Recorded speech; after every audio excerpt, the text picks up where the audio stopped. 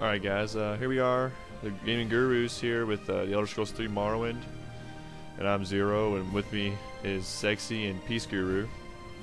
Now if you didn't play this game before, you probably have heard of another game in the series called Elder Scrolls 4 Oblivion. And this is just its predecessor. It's just as good in my opinion. It has its ups and downs, but it is an original Xbox game. it's an original Xbox game. As you see, is the humongous controller there. We're playing it on a 360,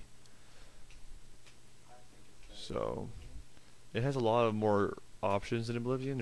It's a cooler land in my opinion. There's a lot more like change up in the terrain, and I think you'll be very interested if you've never seen it before. Besides the crappy character models.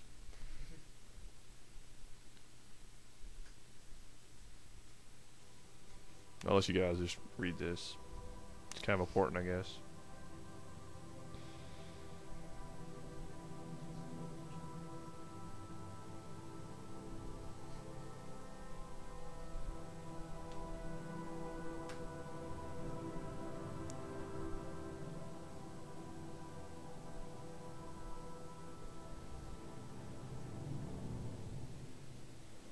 They have taken you from the Imperial City's prison. First by carriage and now by boat. To the east, to Morrowind. Fear not, for I am watchful. You have been chosen.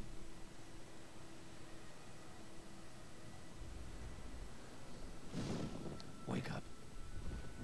We're here. Why are you shaking? Are you okay? Wake up. Stand up. There you go. You were Jib. What's Good your old name? Jib. My name is Zero. What? Okay.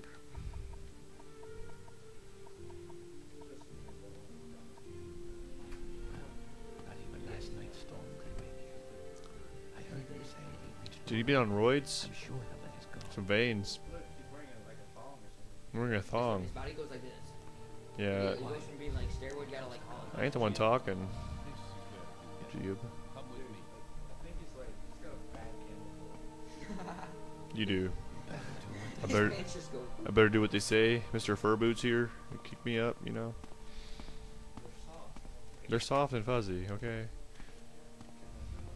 Yeah, don't mind the character models. They are, I'll admit, they are pathetic on this game, but the environment is very well done by Bethesda.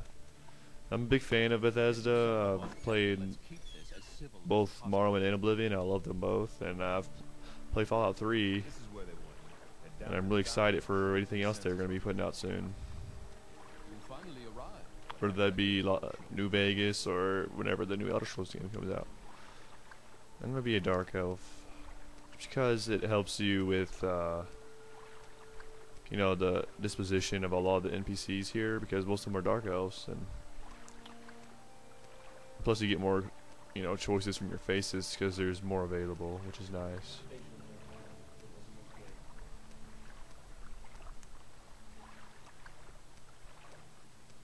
Where's my mohawk? Here's my mohawk. Okay, that's me. Great. I'm sure you'll fit right in. Follow me up to the office and they'll finish your release.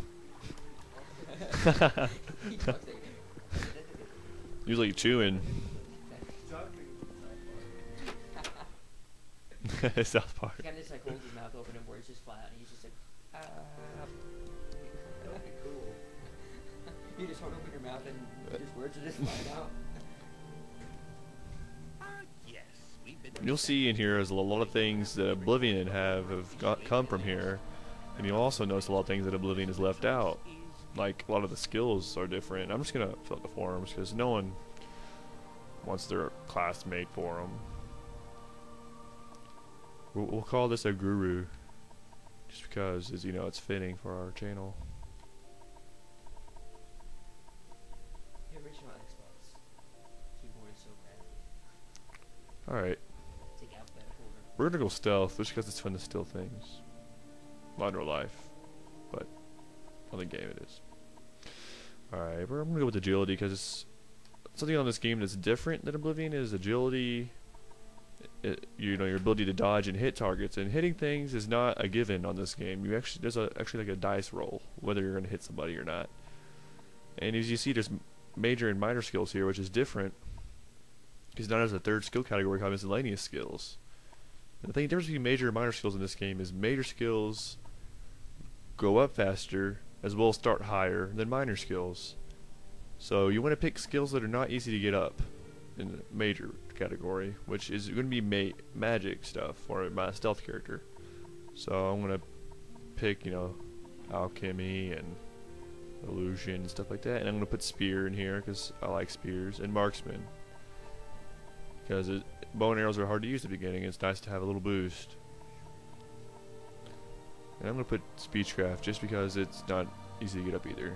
And now you put like your weapon skills here, and your sneak and security, acrobatics. I'll put light armor and short blade.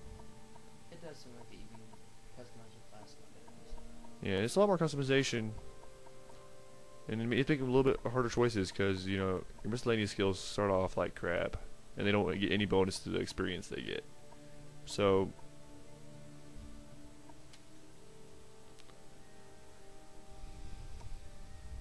very good. The letter that preceded you mentioned you were born under a certain sign. And what would that be? that would be, I'm going to say the mage, just because it's always nice to have a, you know, more magic. Interesting. Now, before I stamp these papers, make sure this information is correct. Luck. Yeah, this looks good.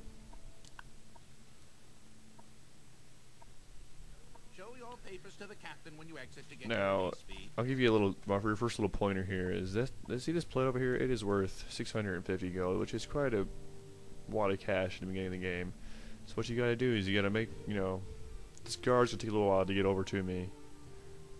So when I grab it, I press B really quick, drop it. He yells at me, he walks over in his corner, and I just pick it back up.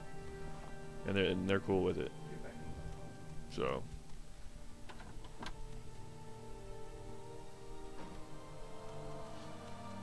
okay.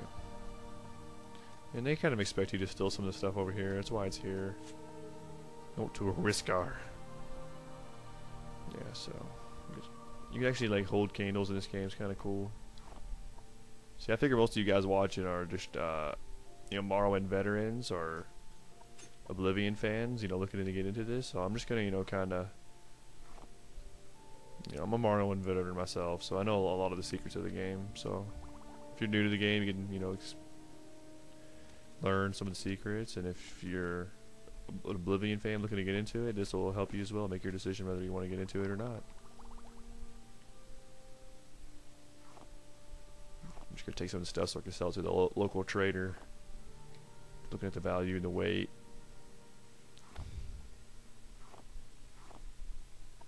Lockpicking is also different. There's not a mini game. It's all based on your skill.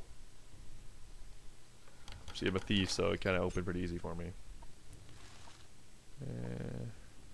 Put the candle now. I don't want to. They actually will burn out on this game, so you don't want that to happen. Because then you're gonna be stuck with that one day. It's not gonna be fun for you because you're gonna be in a dark dungeon.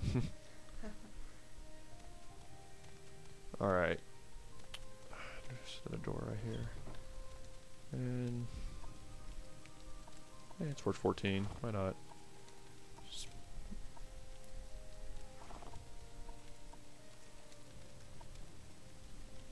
Ooh, 100, nice. It's all random loot, so sometimes you win, sometimes you lose. I won this time.